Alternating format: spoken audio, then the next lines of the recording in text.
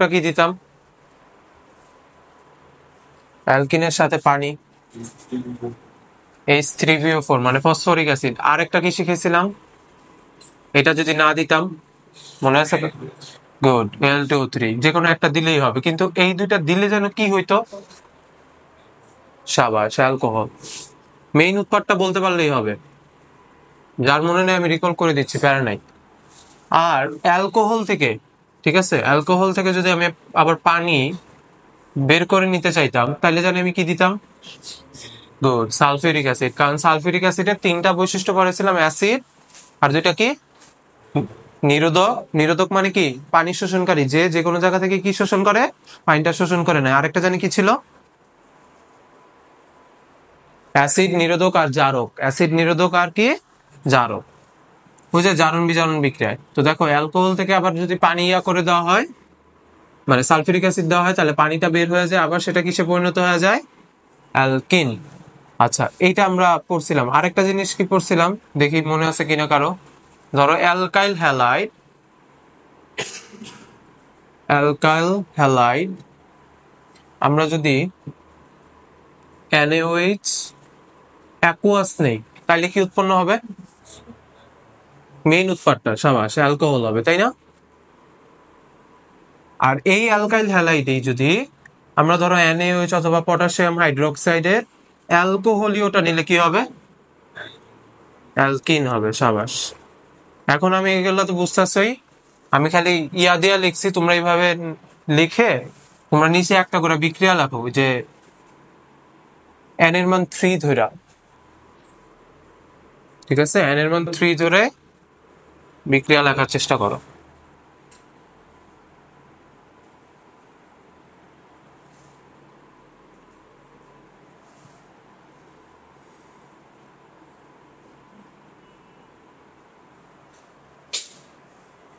বিক্রিয়াটায় যদি আমরা N এর মান 3 দেই, তো যেহেতু এটা অ্যালকিন, তার মানে এটা কি হবে, C3H6। তাহলে দেখো কার্বন তিনটা নিয়ে যে কোনো একটাই কি দ্বিবন্ধন দিতে হবে না অ্যালকিনে। তারপর কি এখানে কয়টা হাত ফাঁকা, দুইটা, এখানে কয়টা হাত ফাঁকা, দুইটা, সরি একটা, আর এখানে কয়টা হাত ফাঁকা, তিনটা। তার মানে CH3CH ডাবল বন্ড CH2। এটা যদি পানি সংযোজন বিক্রিয়া করে,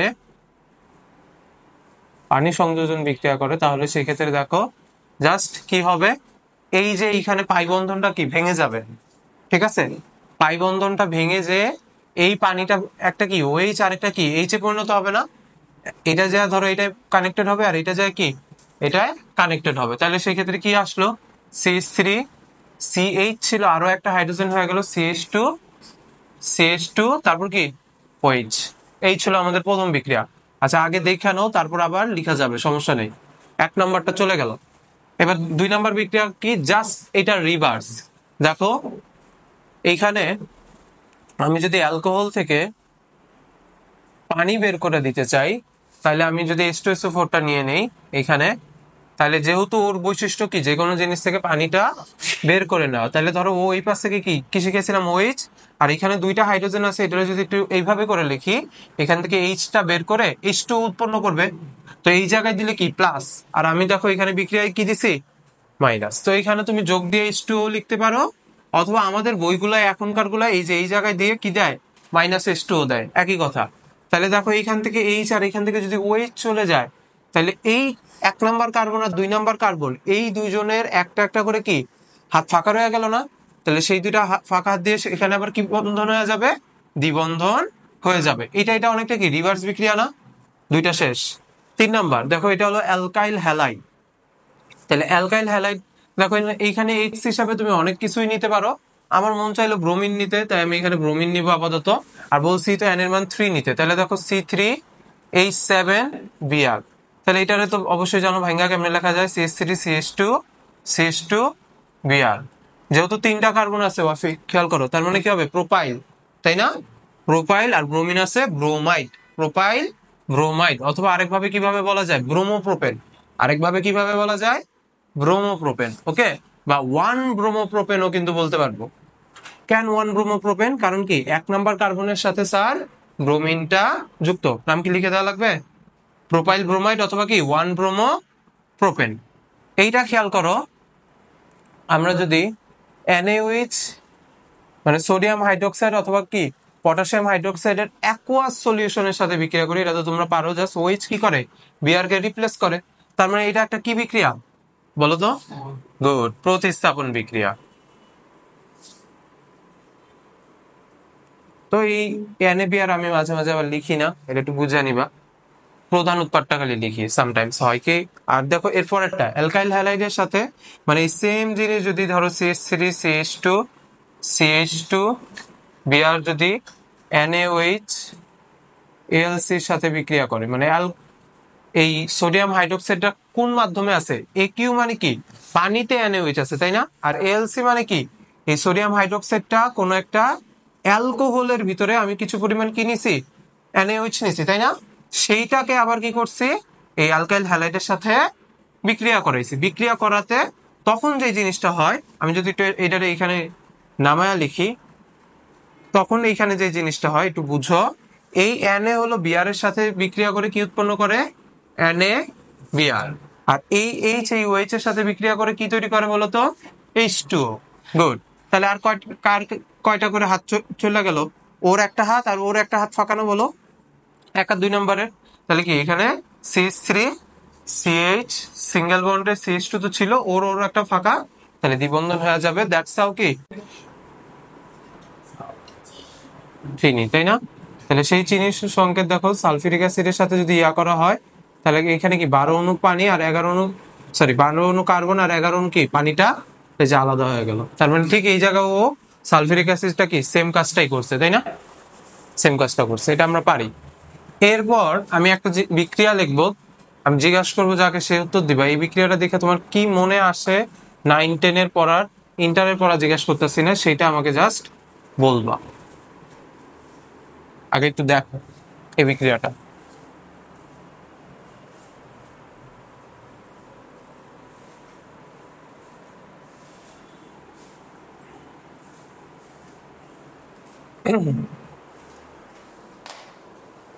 বলো কি মনে আসে এটা দেখা, অর্ণব কিছু মনে আসে না, কারণ বলো। গুড, এটা ছিল হলো আইসোমার। এটা কি ছিল, আইসোমার ছিল না বলো, সমাণু। কিভাবে দেখো, দুইজনের কি আণবিক সংকেত কি C2H6O, দুজনেরই আণবিক সংকেত কি C2H6O, কিন্তু কি গঠন আলাদা না, স্ট্রাকচার আলাদা না। এইটা কি অ্যালকোহল, এটা কি অ্যালকোহল, এটা কি ইথানল তাই না। আর এটা কি, এটার নাম কি ছিল নুসরাত,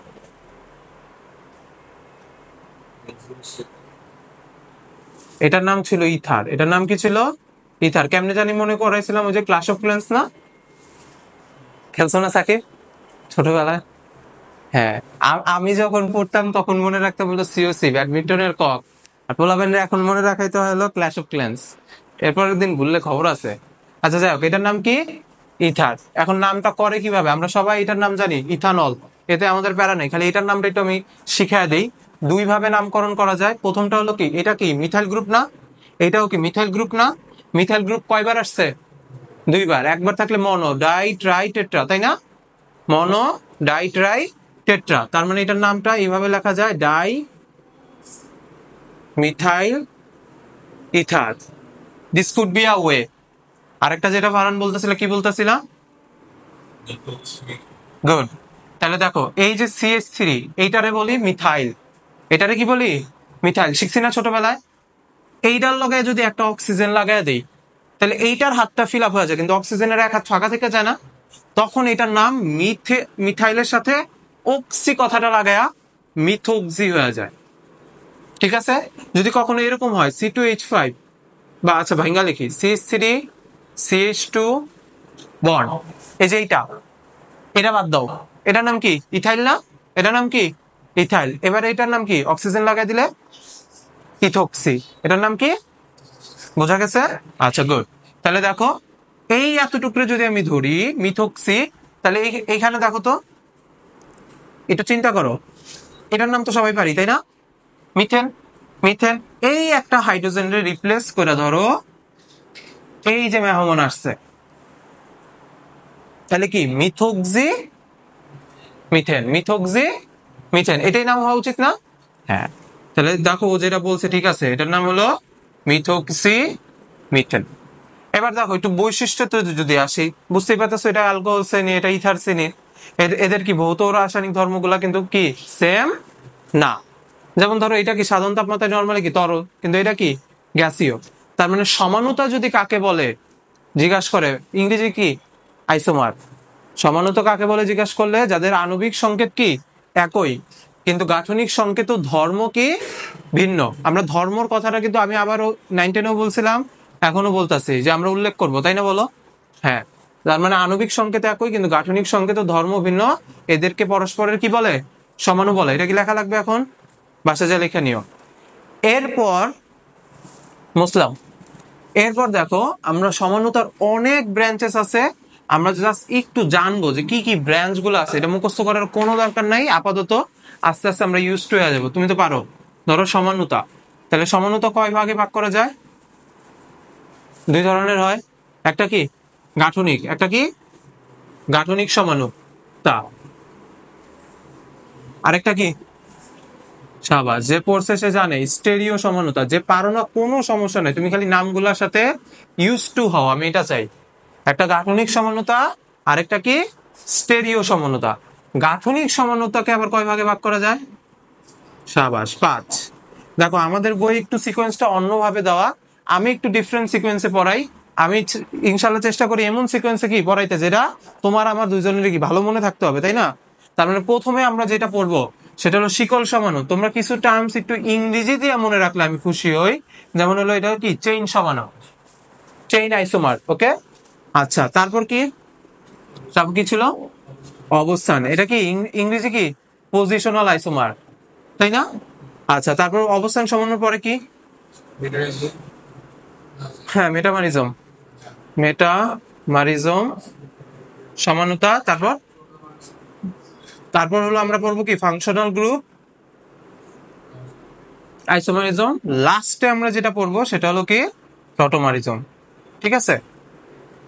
আর এবার একটু আসি স্টেরিও সমাণু, এটা সম্পর্কে কারো কোনো ধরনের আইডিয়া নেই আমি জানি, বাট প্যারা নাই। স্টেরিও সমাণুকে দুই ভাগে ভাগ করা যায়, একটাকে কি বলে সাবাস জ্যামিতিক সমাণু। জ্যামিতিক সমানুতার আরেকটা নাম কি সিস ট্রান্স সমাণু। কি সমাণু? সিস ট্রান্স সমাণু, তাই না বলো? তো এই জ্যামিতিক সমানুতা আবার দুই ধরনের হয়, একটা হয় কি সিস, আরেকটা হয় কি ট্রান্স। একটা হয় কি সিস, আরেকটা হয় কি ট্রান্স। আর স্টেরিও সমাণু আবার কি আরেক ভাগে ভাগ করা যায়, সেটা হলো অপটিক্যাল আইসোমারিজম, তাই না? আলোক সমানুতা। এইটাই আবার কি এনানসিওমার, ডায়াস্টেরিওমার, এরকম কি বিভিন্ন ধরনের প্রকারভেদ আছে। আমরা এগুলো সব আজকে জানবো না, জাস্ট আজকে আমরা একবার দেখলাম যে এটা আসলে কি কি আছে। তার মধ্যে আমরা এই যে ছোটবেলা থেকে যে এক্সাম্পলটা যে ফারহান দেখে বললা দিল যে ওটা সমানুতার এক্সাম্পল লিখছেন স্যার, সেটা ছিল কি সমানুতা বলতো? কার্যকারীমূলক সমানুতা। তার মানে কার্যকারীমূলকে কে চেঞ্জ হয়ে যায় বলো? কার্যকারীমূলকটাই চেঞ্জ হয়ে যায়। আরেকবার লেখা দেখাবো, এই দেখো কি ছিল CH3 CH2 OH, আর কি ছিল এই পাশে CH3 ও CH3, তাই না বলো? এখানে কি কার্যকারীমূলকটাই চেঞ্জ হয়ে গেল না? এই পাশে কার্যকারীমূলক কে? আবারও বলি OH, আর এখানে কার্যকারীমূলক কে? ইথার। তার মানে আমরা জাস্ট ছোটবেলায় এই একটা ব্রাঞ্চ নিয়ে হালকা পাতলা শিখছি।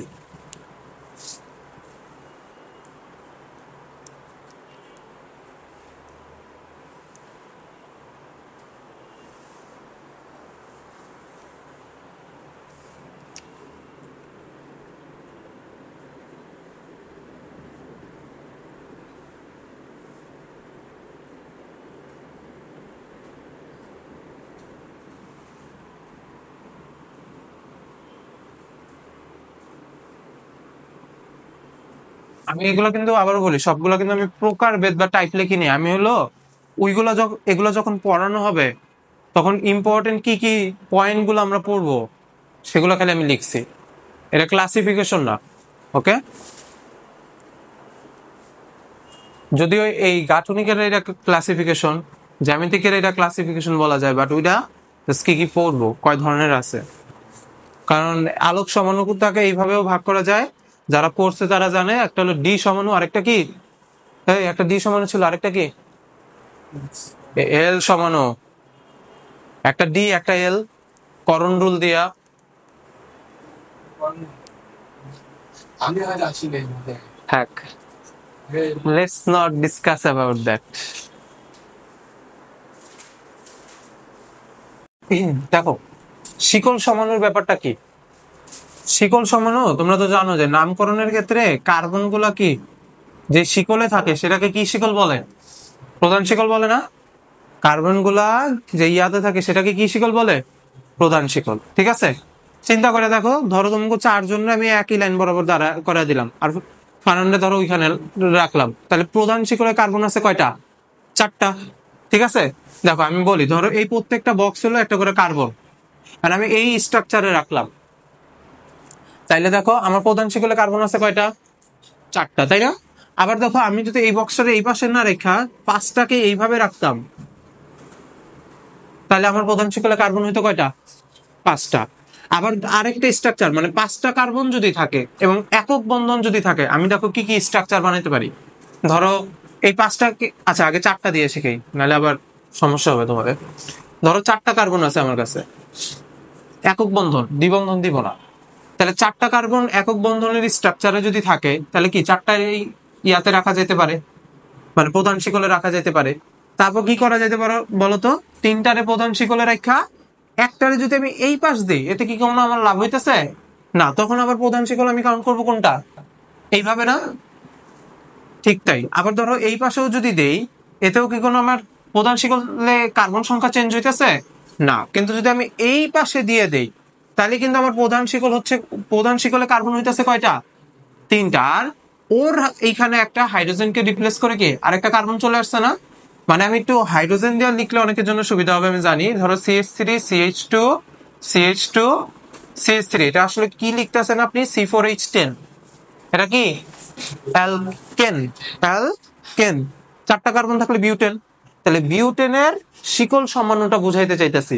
তাহলে তাহলে দেখো বিউটেনের একটা শিকল সমাণু কি, এই যে মানে চারটা কার্বন থাকলে একটা কি বিউটেনই হইতাছে, আরেকটা কি হইতাছে দেখো তো, আরেকটা হইতাছে, ধরো আমি যদি এখানে নাম্বারিং করি 1 2 3, এখানে কয়টা হাত ফাঁকা, তিনটা, এখানে কয়টা হাত ফাঁকা, তিনটা, তাই না?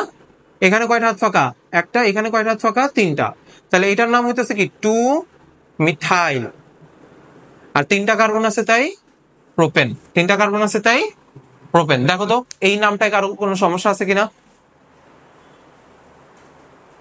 আর যে বুঝো নাই, যে ধরো কথার কথা স্যার ওই কোনায় দিলে আসলে কি সমস্যা, ধরো আমি এইভাবে দিয়ে রাখলাম আর কি, কথার কথা, একটা জিনিস চিন্তা করে দেখো, এইটার এইটার মধ্যে কোনো তফাৎ নাই। কেন নাই স্যার? এই আপনি নিচে দিলেন, নিচে দিলে কি হয়েছে, এবারও তো তুমি কি 1 2 3 4 প্রধান শিকলে চারটা কার্বনই গুনতে পারতেছো না, খালি শিকল সবগুলো স্টেট না, কিন্তু দেখো এই স্ট্রাকচারটা আর এই স্ট্রাকচারটা কিন্তু সেম না। এইখানে কি চারজনই আছে একই প্রধান শিকলে, এখানে প্রধান শিকলে কার্বন আছে কয়টা, তিনটা। ওকে, বোঝা গেছে? তার মানে কি আমরা একটু অন্তত বুঝলাম যে শিকল সমাণুতে প্রধান শিকলে কার্বন সংখ্যা কি হয়, চেঞ্জ হয়। শিকল সমাণুতে প্রধান শিকলে কার্বন সংখ্যা কি হয়, চেঞ্জ হয়। তাহলে তোমরা বাসায় যায় যেটা দিয়ে করবা সেটা হলো C5H12, যেমন আমারটা দিয়ে শিকল সমাণু কয়টা হলো, দুইটা, তোমারটা দিয়ে শিকল সমাণু কয়টা হবে, তুমি সেটা বাসায় যায় চেষ্টা করতে হবে। আচ্ছা, অবস্থান সমানুতাটা দেখে নাও, তারপর একবারে তুললো, সমস্যা নেই। দেখো পজিশনাল আইসোমারিজমে কোনো একটা জিনিসের কি চেঞ্জ হয়ে যাবে, পজিশনই চেঞ্জ হয়ে যাবে। যেমন ধরো তুমি তোমার ক্লাসরুমে বসে আছো, ধরো এই যে একটা বেঞ্চ, এটা ধরো তুমি, ধরো এটা তোমার এক্স বন্ধু, এটা ওয়াই, এটা জেড, এটা তুমি, ঠিক আছে?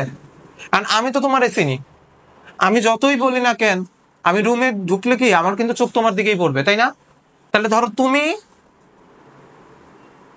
কয় নাম্বার পজিশনে আছো, 1 নাম্বার।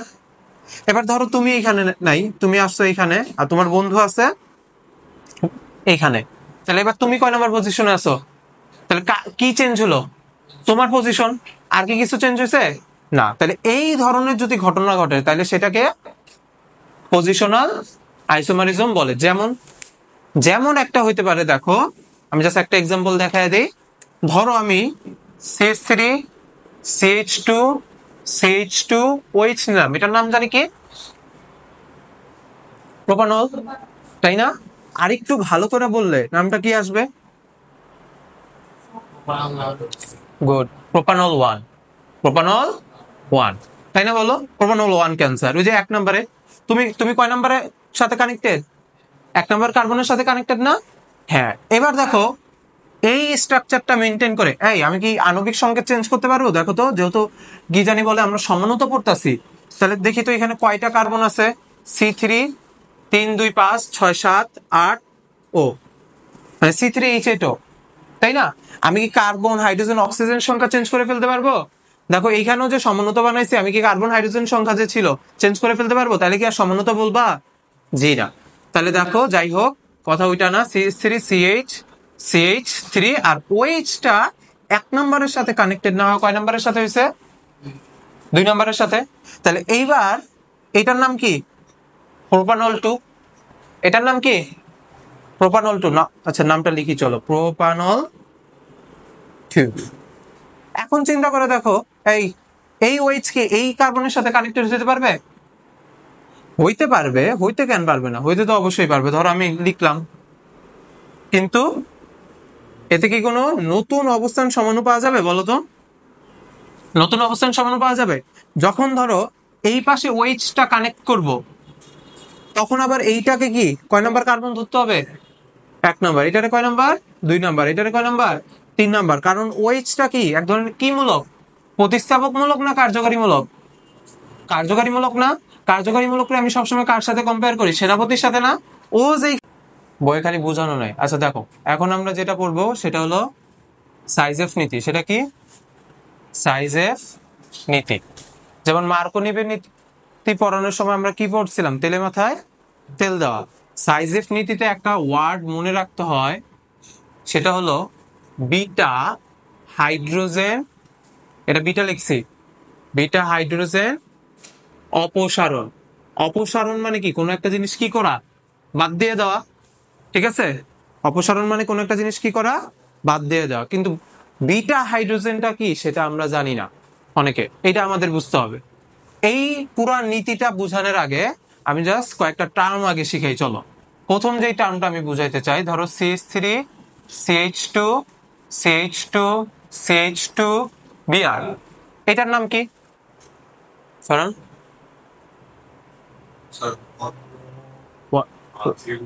গুড, 1 ব্রোমো বিউটেন, তাই না? বলো এই যে 1 2 3 4 1 নাম্বার কার্বনের সাথে ব্রোমিন আছে,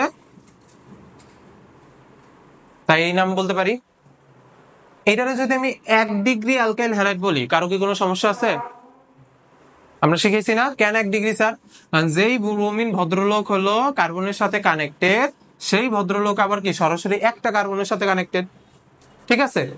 এখন চিন্তা করে দেখো তো, এইটার এই 1 ডিগ্রি অ্যালকাইল হ্যালাইডটার আমরা যদি একটা শিকল অবস্থান সমাণু চিন্তা করি, চিন্তা করো যে ধরো CH3 CH2, আচ্ছা একটু আগেই পড়লাম অবস্থান সমাণুতে জানি কি চেঞ্জ হয়? পজিশন চেঞ্জ হয়। এখন পজিশনে কার চেঞ্জ হবে? ব্রোমিনের। ব্রোমিনটা কয় নাম্বার কার্বনের সাথে আছে? 1। এখন তাহলে কি, যদি ব্রোমিনটা চিন্তা করে দেখো, এখানে 2 ছিল, তাহলে ধরো এখান থেকে একটা হাইড্রোজেন চলে গেছে, 3 হয়ে গেল, তাহলে কি এখানে একটা ফাঁকা হাত হয়ে গেল না? সেই জায়গায় এসে কে যুক্ত হয়েছে? ব্রোমিন। এইবার ব্রোমিনটা যে কার্বনের সাথে যুক্ত, সে কয়টা কার্বনের সাথে সরাসরি যুক্ত? 2টা। তার মানে এটাকে কয় ডিগ্রি অ্যালকাইল হ্যালাইড বলা যায়? বা এইটাকে প্রাইমারি আর এইটাকে সেকেন্ডারি অ্যালকাইল হ্যালাইড, এই কথাটা কি বললে কোনো সমস্যা আছে? না। তাহলে দেখো, আমরা অ্যাকচুয়ালি যাকে নিয়ে এখন পড়বো সে হলো সেকেন্ডারি অ্যালকাইল হ্যালাইড নিয়ে। প্রশ্নটা কিভাবে দিতে পারে? ধরো প্রশ্নটা আমি দিব C4H9Br এর সমাণু সাইজেফ নীতি। ও আরেকবার একটা কথা বলে দেই, সাইজেফ নীতি কার উপর মানে প্রযোজ্য? মানে এইটার উপর না এইটার উপর? তখন তোমাকে কিন্তু অলওয়েজ বুঝতে হবে সাইজেফ নীতি কিন্তু সেকেন্ডারি বা 2 ডিগ্রি অ্যালকাইল হ্যালাইডের জন্য প্রযোজ্য, 1 ডিগ্রির জন্য প্রযোজ্য না। কেন না? একটু পরে আমরা অটোমেটিক বুঝবো। ঠিক আছে? আচ্ছা তাহলে দেখো, আমি এই যে সেকেন্ডারি অ্যালকাইল হ্যালাইড জিনিসটা চিন্না ফেললাম। এবার একটা কথা বলি, যেই কার্বনটার সাথে এই মেহমানটা যুক্ত সেই কার্বনটাকে বলা হয় আলফা কার্বন। সেই কার্বনটাকে কি বলা হয়? Alpha carbon. আর সেই কার্বনের হাইড্রোজেনটাকে কি বলা হয়? Alpha hydrogen. ঠিক আছে? তার এই পাশে যদি তুমি যাও তাহলে সেটা কি হবে? বিটা। তার এই পাশে যদি কেউ থাকে গামা, তারপর ফাই সাই সাই ল্যামডা, এভাবে দিতে থাকবা। এত দূর আমাদের লাগে না। এই আলফার আবার এই পাশে আসলে এটাও কি বিটা, এটা কি গামা, তারপর ওইভাবেই। তার মানে দেখো তো, আমরা আলফা কার্বন কাকে ধরবো, বিটা কার্বন কাকে ধরবো, বা বিটা হাইড্রোজেনটা কে? বিটা হাইড্রোজেনটা আসলে কি? এই কার্বনে থাকা যে হাইড্রোজেন বা এই কার্বনে থাকা যে হাইড্রোজেন গুলা, সেগুলাকে বিটা হাইড্রোজেন বলে। একটু ধরা বুঝছি কিনা? যদি বুঝে থাকি তাহলে চিন্তা করো, আমি এটারে আবার একটু ফ্রেশ করে উপরে লিখি। ধরো CH3 CH, আচ্ছা একটু একটু বলি, এই যে CH2 আছে, এটারে যদি আমি একটা হাইড্রোজেনকে এইখানে আর একটা হাইড্রোজেনের এই পাশ লিখি, কারো কোনো সমস্যা আছে? লিখতে পারি না বলো? লিখতে পারি। তাহলে দেখো এই যে CH, এখানে Br, এখানে হলো CH2, আর একটা হাইড্রোজেনের একটু স্টাইল করে এইখানে লিখলাম। একটু আগে আমরা একটা জিনিস পড়ছিলাম, তোমাদের যদি মনে পড়ে তাহলে একটু চলো রিকল করে দেই। CH3 CH2 CH2 Br, আমরা Cl দিয়ে যদিও পড়ছিলাম, এইটার সাথে যখন আমি কি, ধরো কথার কথা, ইয়া বিক্রিয়া করাইতেছিলাম, যে NaOH এর অ্যালকোহলীয় দ্রবণটা বিক্রিয়া করাইতেছিলাম, তখন এইখান থেকে Br আর এইখান থেকে কি H2 না দিয়ে এইভাবে দিয়ে কি করছিলাম, হাইড্রোজেনটা সরাই দিছিলাম না? মনে পড়ে? দেখো তোমার খাতাটা চেক দাও। তাহলে এইখান থেকে H আর এইখান থেকে Br চলে গেলে কি হয়? HBr। তো আমি এই জায়গায় লিখলে কি প্লাস দিয়ে লিখতে হবে, আর এই জায়গায় লিখলে কি করতে হবে? মাইনাস দিয়ে লিখতে হবে। এখন তাহলে এইখানে কির জানি রয়ে যায়, একটু আগে তো আমরা পড়ছি যে CH2 সিঙ্গেল বন্ডের জায়গায় এখানে কি হয়ে যাবে? ডাবল বন্ড, কারণ এইখানের একটা হাত আর এখানের একটা হাত কি হয়ে গেল? ফাঁকা হয়ে গেল। ওই যে আমরা পড়লাম না একটু আগে, অ্যালকাইল হ্যালাইড থেকে যদি আমরা সোডিয়াম হাইড্রোক্সাইড অথবা পটাশিয়াম হাইড্রোক্সাইডের অ্যালকোহলীয় দ্রবণটা নেই, তাহলে সেই ক্ষেত্রে কি উৎপন্ন হয়? অ্যালকিন উৎপন্ন হয়। সেইটারেই আমি, কিন্তু এটারে আমি কি দিয়ে পড়াইছিলাম ছোটবেলায়, আমরা যদিও নামটা জানতাম না, প্রাইমারি অ্যালকাইল হ্যালাইড দিয়ে পড়াইছিলাম না? সেটারেই আজকে কি দিয়ে পড়াচ্ছি? সেকেন্ডারি অ্যালকাইল হ্যালাইড দিয়া। কি দিয়া পড়াচ্ছি? সেকেন্ডারি অ্যালকাইল হ্যালাইড দিয়া। ওইখানেও ছোটবেলায় হয়তোবা নাম জানতাম না, কিন্তু এটার নাম তো কি আলফা কার্বনই ছিল, এটার নামটা কি বিটা কার্বনই ছিল, এটার হাইড্রোজেনটাকে কি বিটা হাইড্রোজেনই বলা যেত। তো এইখান থেকে কি বিটা হাইড্রোজেনটা বাইগা গেল না? অপসারিত করছি বলো? তারায়া দিছি না বলো? তারায়া দিছি। তাহলে এইখানে কিন্তু নর্মালি কি অ্যালকিনই উৎপন্ন হয়েছে, এতে তো কোনো সমস্যা নেই। কিন্তু যদি ধরো কথার কথা, এইখানে যে সেকেন্ডারি অ্যালকাইল হ্যালাইড, সেইখানে যদি আমি ধরো KOH অথবা NaOH এর অ্যালকোহলীয় দ্রবণটা নেই, আরেকবার একটু ছোট করে লেখা রাখি, এটা আলফা, এটা বিটা, এটা বিটা। এখন তো 2 মোল আছে তাই না? 2 মোল আছে, তার মানে বুঝতে পারতেছো এইখান থেকে তো ব্রোমিন যাবে, একবার হাইড্রোজেনটা যাবে কোথা থেকে? এবার থেকে। তাহলে একটু ধরে রাখি, তাহলে দেখো কে হবে? CH3 CH2, CH2 লিখলেন কেমনে স্যার? এই যে H, এই যে H, খেয়াল করো এই যে CH সিঙ্গেল বন্ডে CH2 ছিল, কিন্তু কি এই Br আর H চলে গেছে, চলে যায় এখানে গেলে যোগ দিয়ে লিখবো, আর এই পাশে হলে বিয়োগ দিয়ে লিখবো। তাহলে এখন ওর হাত আর ওর হাত ফাঁকা, তাহলে এখানে কি বন্ধন হয়ে যাবে? Double bond. আরেকটাই কি ঘটবে খেয়াল করো, লিখা যাবে আরেকটাই কি ঘটবে, বাকি সব পাপি বন্ধ কি থাকবে? সেম থাকবে, কিন্তু ওর থেকে আর ওর থেকে একটা চলে যাবে। তাহলে এরকম হবে না? তাহলে এইটাও কি অ্যালকিন, এইটাও কি অ্যালকিন, বাট এটাকে কি বলা যায়? বিউটিন 1, এটাকে কি বলা যায়? বিউটিন 2। ঠিক আছে? এবার আবার চিন্তা করে দেখো, ওদের দুইজনের মাঝে মাঝে কিন্তু একটা রিলেশন আছে। সেটা কি? এই এই দুইটা কি কি জানি বলা হয়? শিকল সমানু হবে না অবস্থান সমানু হবে? অবস্থান সমানু না? অবস্থান প্রশ্ন কথাটা মাথায় কেমনে আসলো স্যার? এই যে দ্বিবন্ধন জিনিসটা, এটা কি কার্যকারীমূলক না? এইখানে দ্বিবন্ধনটা কার কার মাঝে আছে? 1 আর 2। এইখানে দ্বিবন্ধনটা কার কার মাঝে আছে? 2 আর 3। 2 আর 3। তার মানে কি আমার যে ওই যে তুমি ছিলা, তোমার কি পজিশনটা চেঞ্জ হয়ে গেছে না? তাহলে এই যে ধরনের এই ধরনের দেখো, তার মানে দুইটা পজিশনাল আইসোমার উৎপন্ন হইল। সাইজেফ নীতি মনে রাখার কৌশল হলো বিটা হাইড্রোজেন অপসারণ। কিন্তু সাইজে বিজ্ঞানী আরেকটা কথা বলে গেছে, অধিক শাখা শিকল যুক্ত যৌগটা বেশি পরিমাণে পাওয়া যাবে। কোনটা বেশি পরিমাণে পাওয়া যাবে বলছে সে? অধিক শাখা শিকল। চলো এই লাইনটা অন্তত আমরা লিখে রাখি। দেখো পুরা নীতি মুখস্থ করে ফাটায় ফেললাম, কিন্তু আমি প্রয়োগই করতে পারি না, এটা কোনো ভালো কথা না। এই ওয়ার্ডটা আগে মনে রাখি, তারপর দেখাই আমি যে এটা আসলে সে কি বলে গেছে। অধিক শাখা শিকল যুক্ত যৌগ বেশি উৎপন্ন হবে। এখন চাইলে চিন্তা করে দেখো তো, এইটার প্রথমটারে যদি একটু আমি হাত পা দিয়ে আঁকি মানে ভাঙ্গা ভাঙ্গা,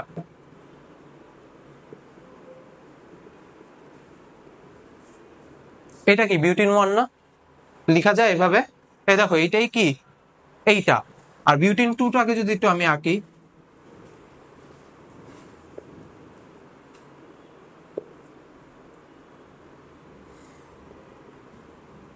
তাহলে দেখো তো এইখানে কি কার্বনটা কি অধিক শাখা শিকল যুক্ত না?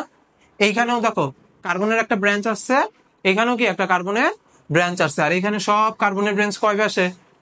এক পাশে। সব কার্বনের ব্রাঞ্চ কয় পাশে?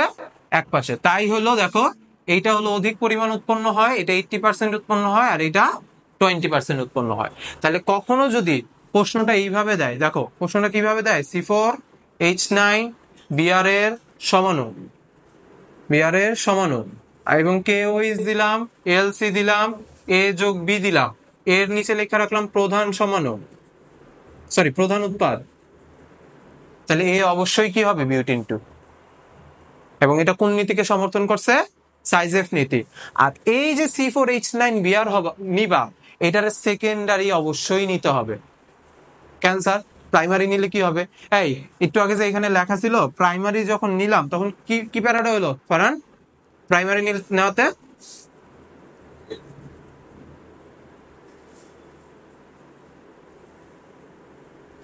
প্রাইমারি নেওয়াতে তখন দেখো তো, এটা তো আলফা কার্বন, এটা হলো বিটা কার্বন। তার মানে বিটা কার্বন কয়টা ছিল তখন? তাহলে বিটা হাইড্রোজেন কি খালি ওর থেকে অপসারিত হবে, আর বিআরটা ওর থেকে অপসারিত হবে। তাহলে ওই ক্ষেত্রে কি দুইটা আর উৎপন্ন হইতেছিল? তাহলে ওইখানে কি প্রধান উৎপাদ বলে এরকম কোন টার্মস আসবে বলো? আসবে না। সো এই জন্য এই কথাটা আবার বইয়ে পুরা ফুললি ক্লিয়ার করে দেয়নি